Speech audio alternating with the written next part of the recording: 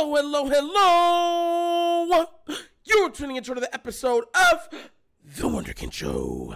Today's third topic, Derrick Henry on the pivot. Look, I actually like this, right? I like that he's being vocal about not just his wants and beliefs, but what he's trying to accomplish in his time coming to Baltimore. And Derrick Henry pretty much says, look, I got one thing on my mind, and that's winning a ring.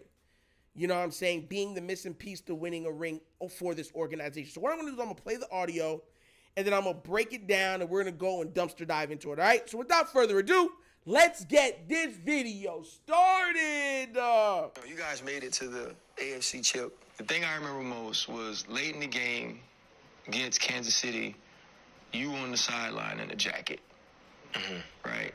And it's like, okay, this is the best running back in football. His team's trying to make it to the Super Bowl. And because they're down, he's not on the field. Part of sort of the devaluing of the running back position is that, right? Because that's very similar to LaDainian Tomlinson, who we had on the show as well, to when LT's in the AFC Championship, his knees hurt. And he has on the coat. He has on the helmet. How important is it for you now in Baltimore to help Lamar, who has been on the cusp as you were, John Harbaugh, who has already won a championship, Roquan in that defense? How important is it for you in your career to win a championship? It's really important, and I'm happy I'm going somewhere that they hungry. They hungry for it, and they're right on the cusp. You know, they're always in the conversation, and I know Lamar want one really bad, so I ain't going to somewhere that, like, the expectation is just, we're going to see what's going to happen. Let's make the playoffs and try to make some noise. No, they trying to win it. And being so close and losing that game in Kansas City, I know they're hungry. I know, you know, they're going to come in with the right mindset and let's get to it. So I'm ready to come in and be that adding piece to it to help spring them forward if any way possible, any way I can, and helping him and, you know, taking some of the, you know, taking the pressure off him in any way. And, you know, the big thing is being around some dogs. Yep. So I'm excited for the opportunity. And another big reason why I played a big part is the last time the Ravens won the Super Bowl, it was in New Orleans. And the Super Bowl is in New Orleans this year. So hopefully this shit come full circle. We're going to see what's happening. Listen, hey, yo, let's go. Oh, bro, let me tell you this right now. If history repeats itself, woohoo, shaboing, boing. Look, I love this for two reasons. Because a lot of y'all got to understand where I'm at, right? I told you guys what I felt about this man. I told y'all that, look, he has it all. Like, he has the game, he has the style, he has the ability, he has the strength, and he would be a perfect fit for the Baltimore Ravens. But he has more than anything the mindset. He's coming in not to just get his numbers. He's coming in to make a statement. He's coming in to make noise. He's coming in to win a chip. Full-blown period stop. That means something. Lamar is already itching at the bite, like chomping at the bit. He wants to get back on the field immediately. And now he's going to have someone right next to him that wants it almost, if not equally as bad as he does. And that's not taking a shot at any of the other guys, because we know Roquan wants it bad too. What I'm saying offensively, there's another weapon on the team that's like, yo, I've been there, done that. I'm trying to win it all. I'm not a young guy who guys, I got my whole career in front of me. I'm staring down the barrel. I don't got much else left to do.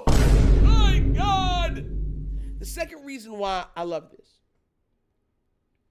is because y'all got to understand what it means to be a Raven. Ravens represent hard-nosed, tough football. Lamar has been a shift almost in that.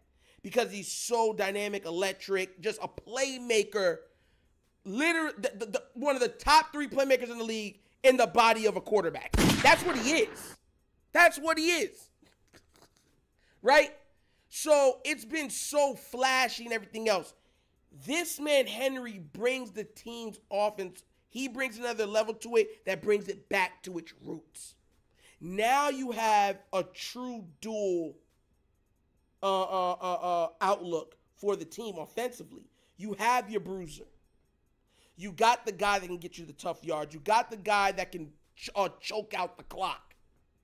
Tough runs, tough touchdowns, get to the end zone. Literally just take the heart out of the other team, gashing them run after run after run after run. But you also got that quarterback that can make every throw.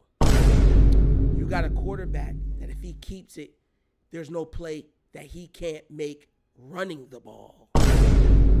And he could dip, dive, duck, dodge better than anybody in the league, which can cause backyard football, meaning open targets down the field. Imagine that with Derrick the King Henry. I'm telling y'all. Listen, a lot of y'all was like, we not going to get him, or we don't need him, or we got da-da-da, or this and that, blah, blah, blah, blah, blah, blah, blah. I'm telling y'all, y'all going to be eating y'all words. This is going to be something special. And not only that, Lamar's going to be another year under this offense. He's going to know it even better. He's going to be even more prepared in it. He's going to know the verbiage even better. Like, it's just no more learning. This is like, yo, I'm expounding on everything that I know now. The foundation is there. Y'all must think it's a joke, bro. I'm so excited for this year upcoming.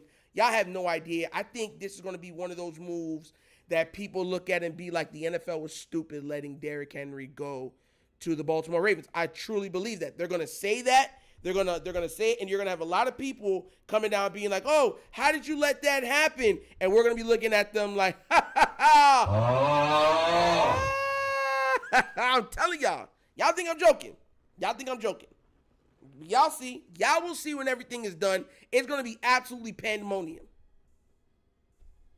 But don't take my word for it. But what do you guys think? Did you like what Derrick Henry said? Do you like what he what he represents, not only as a weapon for the team, but moving forward as one of their primary playmakers?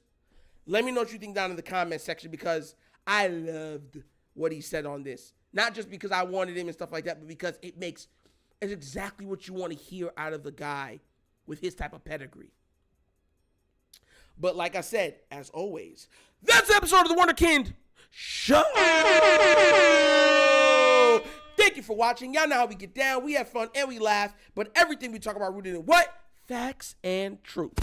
Please do remember, like, subscribe, hit that notification bell, and leave a comment. You know I love the comments. And if you haven't done so already, check out the Wunderkind Show's Patreon. Yes, 3 tiers of content goodness waiting for your consumption. Give it a look, give it a try. Let me know what you think. And if you would like to donate to the channel, help out with equipment and such stuff like that, bottom of the screen, QR codes to a Cash App. Cash App located in the description of every video that we do. And the name of it is $, The Wunderkind Show. Super easy. But once again, this is The Wunderkind Show. This your host, Michael, signing off. And as always, you know my slogan.